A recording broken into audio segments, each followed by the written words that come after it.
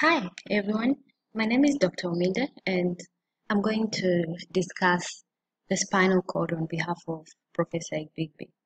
So I hope you get to grasp something out of this lecture. So this is a picture of the spinal cord, all right? It's usually housed within the vertebral canal of the vertebral bones. So that's the cervical part of the spinal cord, followed by thoracic part, lumbar, and the sacrococcygeal part. So we begin. This is the outline. We'll talk about the extent, enlargements, internal structures, blood supply, protection and support, as well as spinal nerves, and finally the clinical correlates. So that's the spinal cord, the cervical portion, thoracic portion, lumbar, and you can appreciate the nerves in yellow. So again, the cross section of the spinal cord. So anteriorly, this is how it looks like, and posteriorly, that's the structure. So you need to appreciate there is a fissure. A fissure is like a narrow invagination, and posteriorly we have a dorsal median sulcus. Okay, anteriorly is a ventral median fissure. The fissure is wider than a sulcus, as you can see. Then the spinal cord is usually divided into two parts, an inner gray matter and an outer white matter. Remember, in the brain, the gray matter was outside forming the cortex, but white matter was inside. In the spinal cord, the gray matter is inside, the white matter is outside. Then you can appreciate the ventral horn. So part of the gray matter, ventral horn anteriorly, which is also called motor horn for motor nerves. Then we have the posterior horn or dorsal horn for sensory nerves, and we have a lateral horn at the thoracolumbar region. You'll appreciate a lateral horn. So from the ventral horn, we usually have ventral rootlets, and these ventral rootlets join to form a ventral root. So these are motor. And from the dorsal horn, we have dorsal rootlets that join to form dorsal roots that are sensory. So these dorsal roots have their cell bodies within the dorsal root ganglion. So dorsal roots that are sensory combine with ventral roots that are motor to form a spinal nerve. Again, motor rootlets, motor ventral rootlets, motor roots. Ventral, dorsal sensory rootlets form dorsal roots. So sensory and motor roots join to form a spinal nerve. Okay, then the spinal cord usually is covered by the meninges. So you have the outer dura mater, followed by arachnoid mater, then the pia mater. And the outer portion of the spinal cord, we've said it has a white matter, and white matter is divided into anterior column, lateral column, and posterior column. So the extent of the spinal cord, it extends from foramen magnum to L1, L2 junction in adults, and in infants, the spinal cord goes to the L3 level. Then the caudal end of the spinal cord is at the conus medullaris. So the extent of the spinal cord at 3 months gestation, it's at the coccygeal region. At 6 months gestation, it's to the second sacral bone. And at birth, the spinal cord goes to L3 level.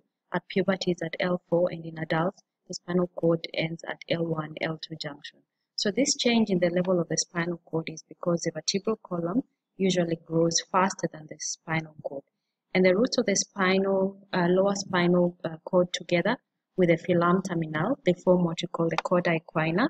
To mean it resembles the tail of a horse. So that's a picture showing the parts of the extents of the spinal cord. So that is a termination of the spinal cord.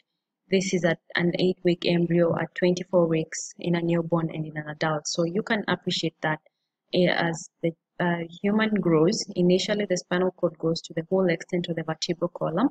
At 24 weeks, we see it at S1 level. In a newborn, we see the spinal cord, look at the conus medullaris there, at L3 level. And in an adult, the spinal cord is at L1, L2 junction.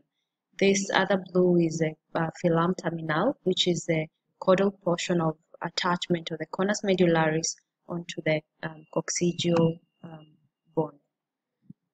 Again, that just shows you the lower extent of the spinal cord. It terminates at the conus medullaris, and that's the filum terminal going to the that's the filum terminal to the coccygeal bone. This is the lumbar cistern that's usually filled with subarachnoid fluid. So this is lumbar cistern with CSF in the subarachnoid space.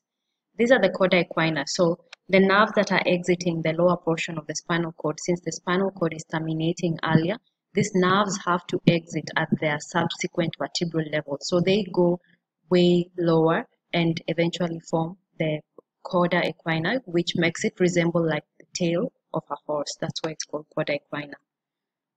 So we have enlargements of the spinal cord. There are two enlargements at the cervical region and the lumbosacral region. At the cervical region, that's at C4 to T1 level, sometimes C5 to T1. That forms the brachial plexus that goes to innervate the upper limb. And we also have the lumbosacral enlargements at L2 to S3 spinal segments. That forms the lumbosacral plexus that innervate the lower limbs.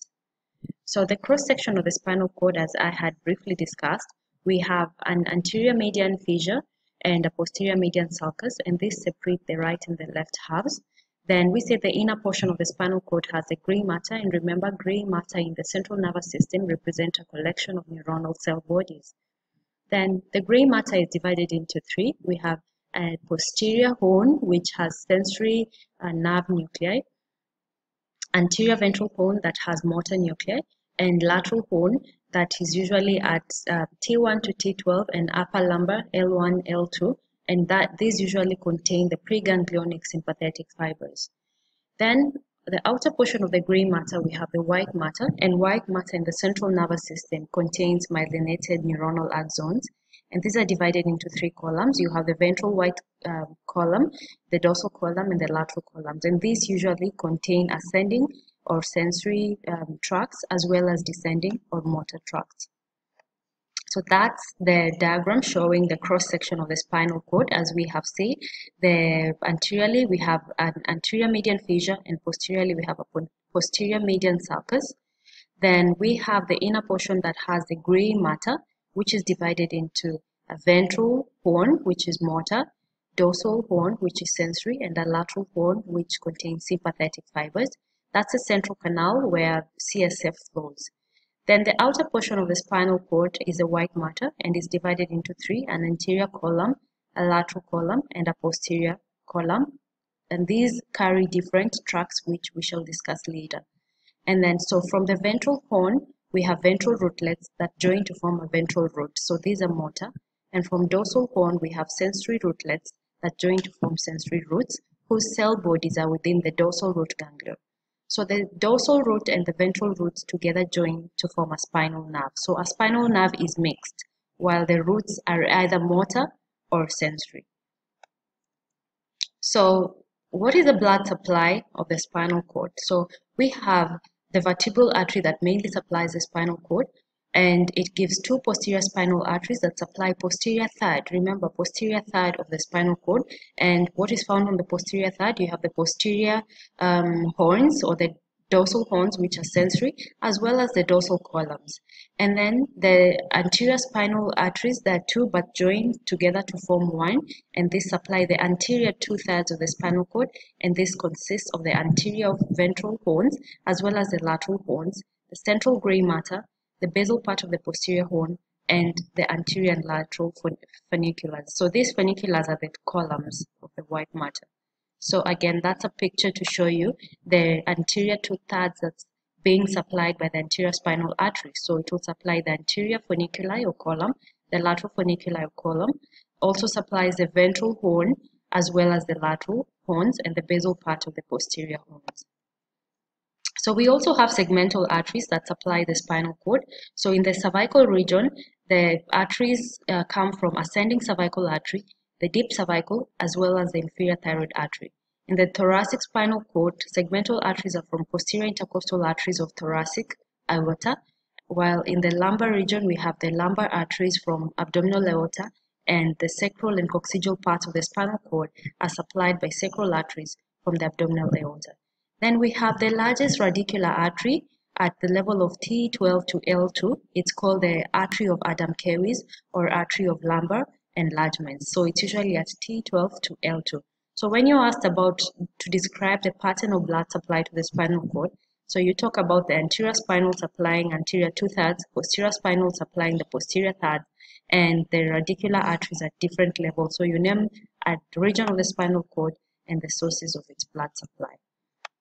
So this is a picture to show you the radicular artery supplying. That's the spinal cord there. That's the abdominal, the aorta, that's the arc of the aorta, that's the thoracic aorta. So the aorta gives different branches. At the thoracic level, you have posterior intercostals. At the lumbar region, you have the greater radicular artery of Adam-Kewis, as well as the lumbar arteries and sacral arteries coming to supply the spinal cord. So this, together with the 2 posterior spinal arteries and 1 anterior spinal that are coming from vertebral, all these will supply blood to the spinal cord. Again, that shows you the anterior spinal, posterior spinal will supply posteriorly, and you also have radicular branches subsequently supplying the lower portions of the spinal cord. The spinal veins correspond with the spinal arteries, and they will empty into the epidural venous plexus. And one large radicular vein, which is vena radicularis magna, will drain the lumbar region. So the epidural venous plexus, which is also called the internal vertebral venous plexus, consists of anterior and posterior longitudinal veins that are interconnected. And these connect at each intervertebral space with the external vertebral plexus. So the epidural plexus is also called the internal vertebral plexus within the vertebral canal, while the external vertebral venous plexus is outside the canal. So they communicate via veins that pass through the intervertebral spaces. So this is a picture that is showing us the great radicular vein, okay, and then these are different radicular veins at the different levels coming to communicate with the external venous plexus. So the internal venous plexus is the epidural plexus, and then the external venous plexus is outside the vertebral canal. So the spinal cord is protected and supported by different structures. So the protection is by the bones. We have the vertebral column, as well as the meninges, the dura mater, arachnoid mater, and pia mater, and the cerebrospinal fluid within the subarachnoid space. While the support of the spinal cord is by spinal nerves, the way as they exit the spinal cord, they offer support and anchorage, as well as its continuation with the brainstem. And we also have laterally the denticulate ligament. So these are the meninges of the spinal cord. We have dura mater, which is the outermost, followed by a flimsy arachnoid mater and pia mater that is bound tightly onto the surface of the spinal cord. The pia mater forms a filum terminal that anchors the spinal cord to the coccyx, and also forms the denticulate ligament that attaches the spinal cord to the dura laterally. The spaces of the meninges, we have epidural space that is outside the dura, that is where anesthetics are injected. Deep to the dura, we have the subdural space between dura mater and arachnoid mater. And subarachnoid space is found between pia mater and arachnoid mater, and it's usually filled with cerebrospinal fluid, and that's where lumbar puncture is performed. So that cross-section just shows you the layers of the meninges. So we start from outside, you have the dura mater. Deep to the dura, you have subdural space. Outside the dura, you have epidural space filled with fat. So epidural space, then dura mater, subdural space, then arachnoid mater. After arachnoid mater, you have subarachnoid space filled with CSF before you get to pia mater. Pia mater is in close proximity to the spinal cord. Again, that just shows you the denticulate ligament. You can see the way laterally it comes from the spinal cord to the dura mater. So that's the denticulate ligament, and you can appreciate pia mater overlying the spinal cord. So in the next lecture, we will continue there with the organization of the spinal nerves. Thank you very much.